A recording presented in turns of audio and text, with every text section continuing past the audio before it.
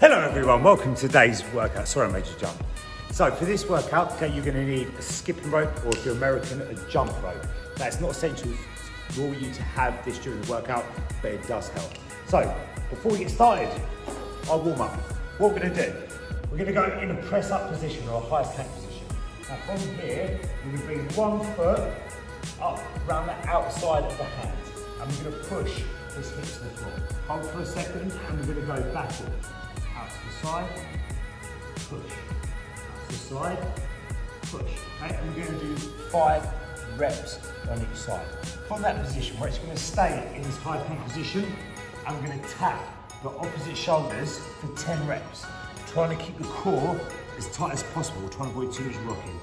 Now from there, if you do have your skipping rope, then you're going to go into 20 single skips. Now, if you haven't got a single skips, if you haven't got a skipping rope, then you're going to go with 20 star jumps. Okay? We're going to get through 3 rounds, get that heart rate up, get the legs nice and warm for today's workout. Hello, hello. So for today's workout, it is called 2 minutes Turkish. So, what the goal of this workout is, you have a 2-minute interval to complete a certain number of reps. With the remainder of that 2 minutes is your non-structured rest. So it's a little bit incentive to push a little bit harder during the interval so you get more rest. Okay, we're gonna do 10 rounds of each, and we're gonna alternate between each 2-minute circuit.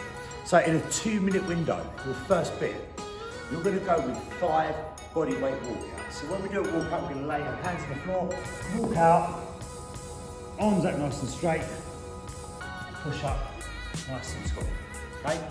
With a walkout, we want to avoid what's called granddading, like your granddad getting off the floor. We want to make sure the knees are off the floor and we're pushing up nice and tall, each and every single rep. Now from the 5 walkouts, we're going to go with 10 reverse lunges on each leg. Knees as low as you can to the floor, and then from that we're going to go into our mountain climbers. Okay, now we're going to go across the body with the mountain climbers because it's going to hit your core a little bit more, and we're going to do 15 on each side of the body. So from there we're going to drive it across, so this would be 1, 2, 3, 4, 5, 6. You're going to try and maintain that nice tight core throughout the movement. Now, if that takes you a minute, then you get to rest the remainder of that 2-minute interval. If it takes you 90 seconds, it means you're only going to rest 30 seconds. Now, on to the next 2-minute interval. You're going to need your skipping rope. Now, if you can double under, you're going to go with 75 double unders. So 2 rotations of rope